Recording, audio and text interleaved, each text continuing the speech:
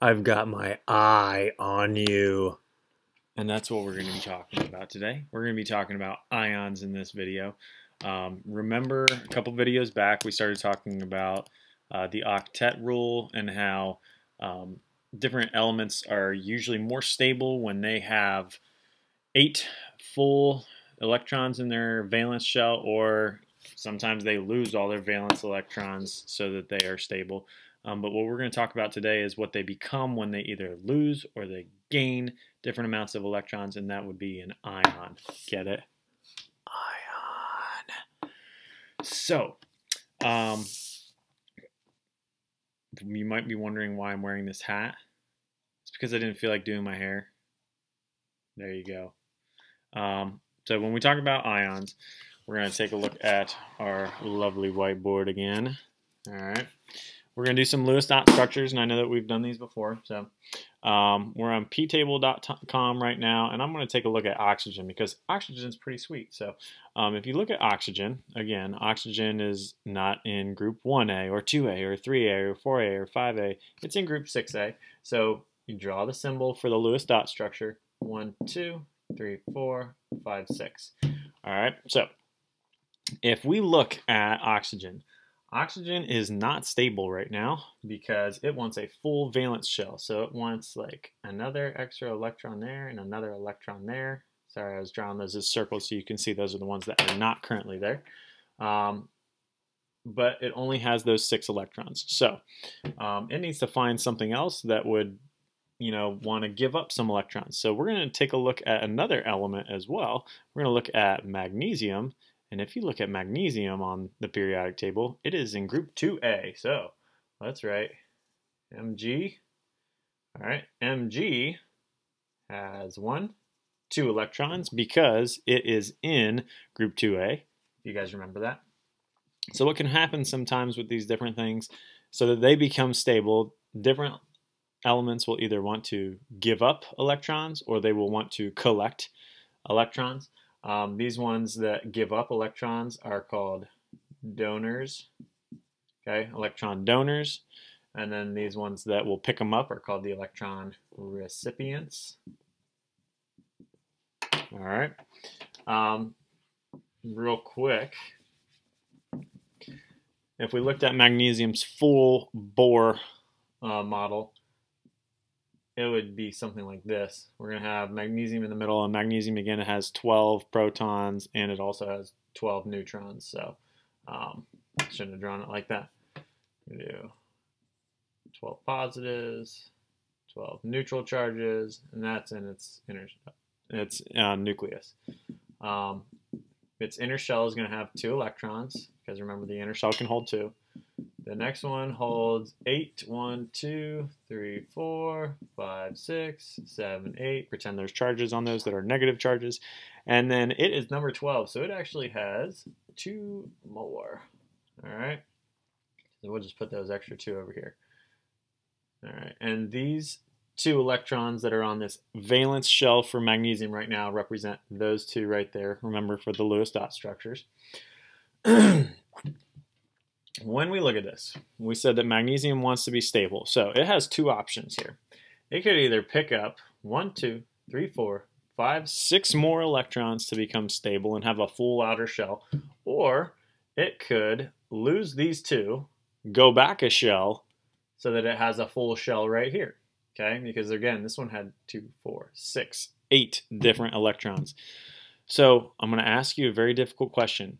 Do you think it would be easier to give up 2 or to pick up 6? I hope you said it'd be easier to just get rid of 2, because that's what it does. All right. This one is going to get rid of the 2. Okay. I'm going to erase this whole Bohr model. I was just showing you what it does. So it ejects those 2. And so on our Lewis dot structure, we would just show we got rid of these 2. But now we're going to do a little math off to the side here and show you something else. Remember, initially it had 12 electrons and 12 protons. We just got rid of 2 of these, so we only have 10 electrons now. If you have 12 positive charges and 10 negative charges, your overall charge now is no longer neutral. it's actually going to be a +2. So this thing that I drew here, Mg +2, that is actually the Lewis dot structure for magnesium as an ion, the magnesium ion. Okay. Now, let's do the same thing with oxygen. Oxygen is number 8 on the periodic table, so we're going to draw its Bohr structure. It has 8 protons, and it actually also had 8 neutrons. Okay, inner shell can hold 2, negative, negative, and then it's going to have 1, 2, 3, 4, 5, 6. 1, 2, 3, 4, 5, 6. And remember, to be stable, what it wants to do is it wants to either pick up 2 to have a full shell here or get rid of 6. For oxygen, the easier thing to do is just to pick up the 2 extra electrons. So if magnesium or something else had some electrons that were free floating around somewhere else, it would eject them, and then oxygen could pick them up. So boom, boom, negative, negative charge. Now I'm going to erase this Bohr model real quick. Go back to the Lewis dot structure. When we look at the Lewis dot structure for oxygen, it normally had 8 protons and 8 electrons, making it electrically neutral. But what we said is it can just pick up 2 more, so dot dot, that means that we actually have a -10 charge. Sorry, that's a little schmeary.